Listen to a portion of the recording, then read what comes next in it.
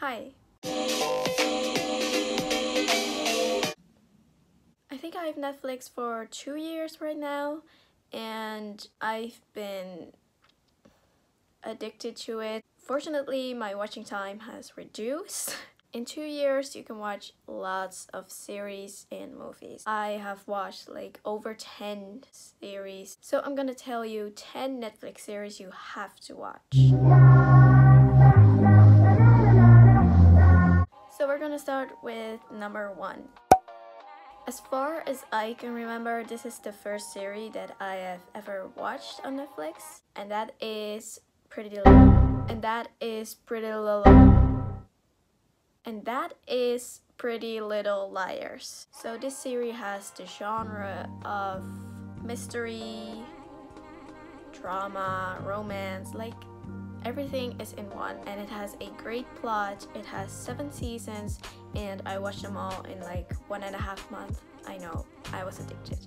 I love to try and solve the plot in a series, so this was like the ultimate series for me. I remember like in one weekend I would watch like almost a whole season. I was so addicted. It wasn't normal anymore. I knew lots of details of the series. I knew exactly what would happen in every episode. Well, not every, but most of them. I watched the series like so often that I still know the theme song. I just highly recommend this because it was like a great start of my Netflix series journey. So number 2, Gossip Girl is really similar to Pretty Little Liars, but then like a bit less scarier. In this series you can also like solve the mysteries. You have like all these rich people in the Upper East Side, and Gossip Girl is like always blogging the scandals of them. It's really a drama series, but I liked it. It's not my favorite series, but if you just want like a pretty, well, I don't want to say basic, you should just watch it if you're wondering what to watch next. Number 3, Jane the Virgin. The title might be sounding a little weird to you, but I was really curious about it, so I was reading the description, and like the whole plot just really surprised me. I was watching the first episode and I remember thinking like, wow, this is like real drama. It's like a drama romance series in one, and if you like Spanish, I recommend it. You know, I really want to learn Spanish, but I don't have it at my school, so that really sucks. Anyway, also another genre of this series is comedy. I just love the jokes. It's amazing. It's just a great series. You have lots of different people to ship. Season 5 just recently came out on Netflix, but I can't watch it because I live in the Netherlands and we don't have it here. Stranger Things. I doubt that you haven't heard anything of the series. It's a Netflix original series. Genres are horror, mystery, well, there are a lot of scary things, but I really like it. I love the cast, especially. There are people almost the same age as me, so I really like that. So not really long ago, it was like the 4th of July, season 3 came out like after a lot of time, so I've been waiting really long for that. I watched season 3 in a couple of days, maybe. Not really fast as I could. I think it's like one of the most popular series in the world, and I totally understand that. I mean, the effects are just amazing. So yeah, this is another great recommendation.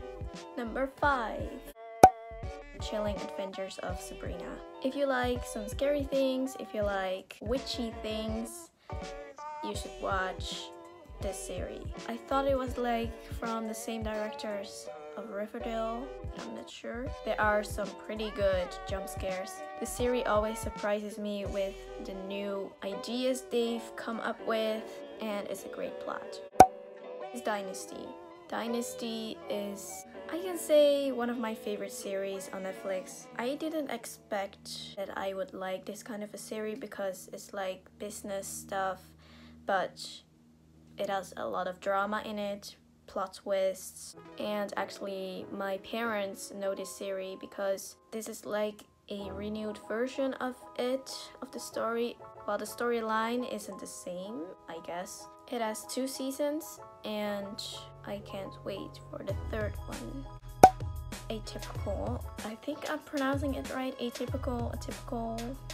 This series is about a boy with autism. It's pretty different compared to my other series that I usually watch.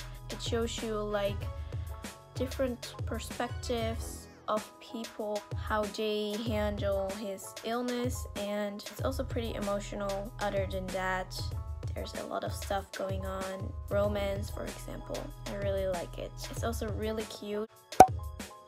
You is pretty creepy actually. When I heard Shay Mitchell was gonna be playing in this series, I thought I have to watch it. And also Penn Badgley. Shay Mitchell is from Pretty Little Liars and Penn Badgley is from Gossip Girl. The whole series is basically about stalking.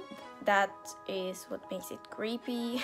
I really don't know why I like this series, but let's just say it all started with the actors. I heard there will be also coming a season 2.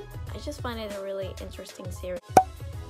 I have no words for this series. I just completely fell in love with it in a short amount of time. You have probably like 100% heard of The Vampire Diaries. It took a while before I would start watching this.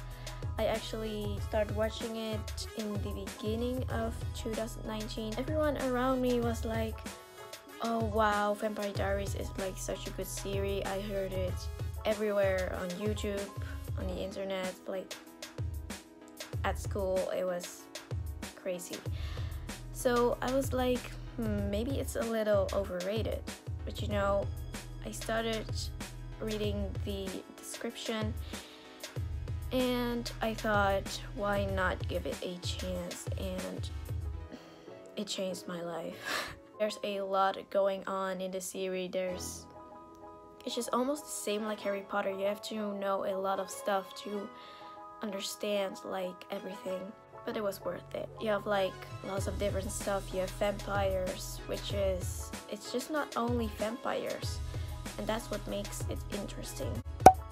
The Originals is actually a spin-off of The Vampire Diaries, and this is about the original family. You'll understand if you have watched The Vampire Diaries. After watching The Vampire Diaries, I just really appreciated this spin-off. It's like the story is expanding itself to a completely different perspective. The Vampire Diaries was like in Mystic Falls, but The Originals is in New Orleans. It feels like it's a whole different story, but still it's like the same. I don't know how to explain it, but you should just watch it. It's really great. When I was in America this summer, I could watch Legacies. That's like another spin-off of The Originals. Like it just keeps on going. It's really good, but make sure you just watch them in the right order. Now I'm gonna tell you some other series that didn't quite make it to my top 10 but are also really good. 13 Reasons Why. People have been talking a lot about this series and I understand why. It's just a really heavy series because it's about suicide. I think the cast is really good. I just heard that season 3 is coming on August 23rd. I also have the book of 13 Reasons Why. So at this moment I'm watching Teen Wolf. I have finished season 1. I really like it. I like the plot. It's great so far. I knew Dylan O'Brien from the movies The Maze Runner, and I also knew Tyler Posey. So yeah, these were my favorite series on Netflix. As you can see, I really like Netflix. So this is my video. I hope you liked it. Thanks for watching. Bye.